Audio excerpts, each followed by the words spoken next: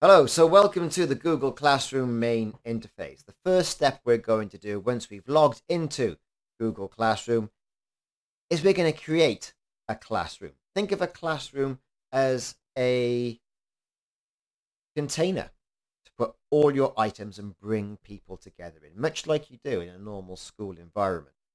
We're going to click on the plus arrow. We're going to create a class.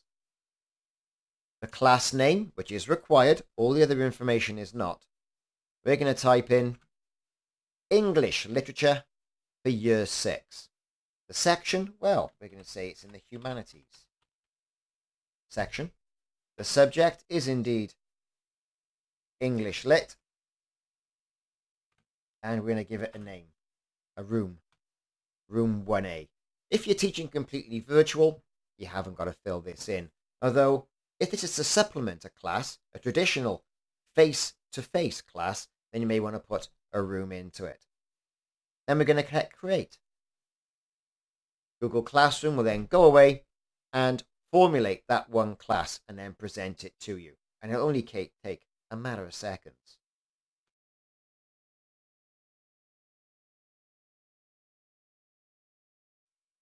Now, as you can see, our English Literature class has been created for Year 6. Let's have a quick look around the interface.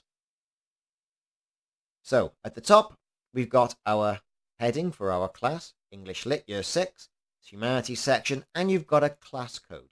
This class code is what can be used to invite students to join your class. There are two ways of doing that, and we'll cover that in a minute. But this class code enables people to join your class should they have this particular code. On the left-hand side, we have a small calendar for you, the instructor. And in the student view, for also the students, what work is due in soon, and you can view all your work as well. This is the stream setting of Google Classroom. And with this stream setting, think of it as a social media interface for the people within your class. You can collaborate directly with your students on an open basis or on a personal level, and they can collaborate and ask you questions as well in an open forum. So, for example, share something with your class. We're the instructor. We're going to say, hello class. And you can select all students or only a few. You can then post that or schedule that announcement to be made or save it as a draft. We're going to say post to all students. Good stuff, eh? This stream is a way of bringing people together in an interface that is familiar to everybody. Let's go back to the title. As you can see, we've got our class heading, we've got our humanities and our class code, as we mentioned before. You can also select the theme for this particular banner. Now, by clicking on this, you get a list of different themes that Google has put together in an education environment. Of course, it's picked one that is representative of English Lit, with a book, glasses, and a quill. Pretty good, really. But you might want to think something a bit more acute to your tastes. For example, this one here, which also has glasses, a newspaper, and a book. Go to English and History, and there may be something a bit more acute from the Google archives. That one here, for example. So we can select our class theme. Or you can upload a picture that is more relevant to you. It might be a school logo. It might be a class photograph, depending on what year of class you're actually taking. That might add an extra level of personality. And that's done by clicking Upload Photograph. You can take it from your computer, or you can drag something in here from your Google Drive. So, next over is classwork. Classwork is where you can create items of work your people can work with. Clicking on Create, you can create assignments where people can submit items of work to you. That might be a book report, for example. You can create quizzes, multiple choice, quizzes that can be self-moderated. You can then mark them automatically. You can provide answers, and you can also set quizzes so that they can be assigned only once. You can also ask your class questions to invoke conversation and publish material. If you've got several classes, you can also reuse posts as well and order all this work by topics. You can access your Google Calendar for this particular class as well and put in relevant dates for people. And also you can look at your class drive, which is a OneDrive or a Google Drive, shall we say. OneDrive would be Office 365. It's a Google Drive for the class, not to be confused with your own personal drive, which you have here.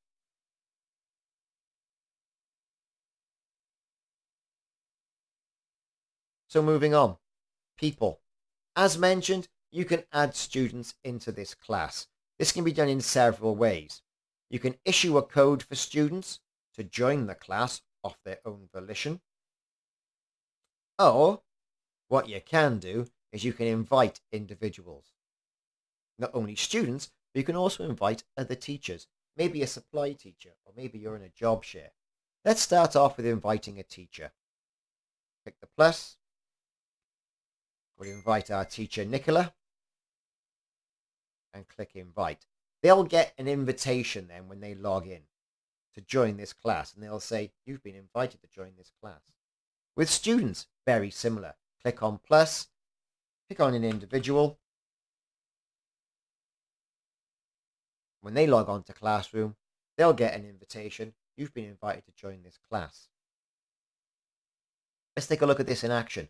Let's take a look at joining the class with a code. Let's go to our English literature class. Let's get our code. Click on that focus. Makes it larger. We'll copy that. We'll go to a dashboard of a student. We have a student here, Dexter. Dexter's going to be invited into this class. What we're going to do is we're going to collect to the toast at the top. We're going to scroll down. We're going to go to Classroom. There it is. No classes here.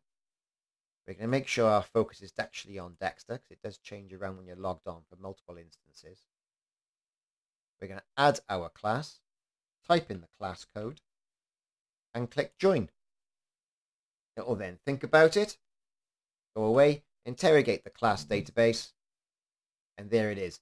Dexter, who is a student, is now a member of that class. And he can also share something, look at the classwork, and check out his peers as well.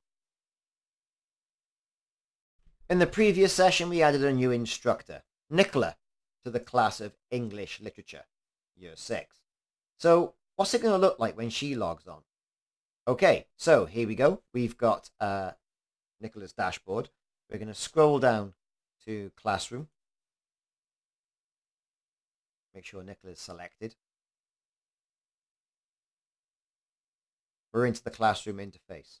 Now you can see on the left-hand side that English Lit is the class and that she's been invited to teach this class. There's an instructor she can then accept or decline. So we're going to say accept. There's a brief pause while Google Classroom gets its act together, and we can see straight away that Nicola is here in the stream interface.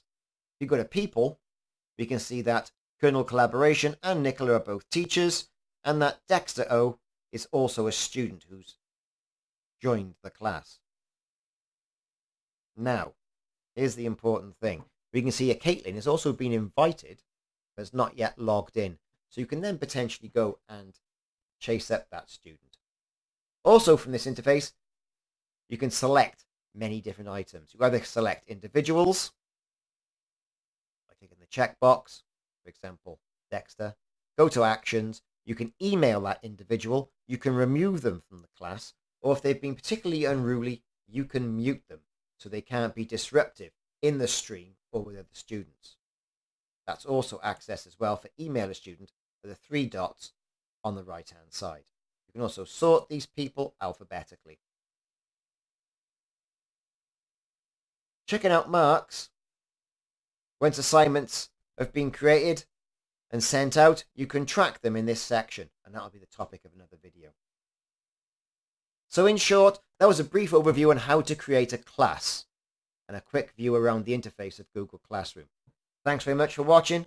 Check back for more videos in the series of Google Classroom, and I'll see you soon.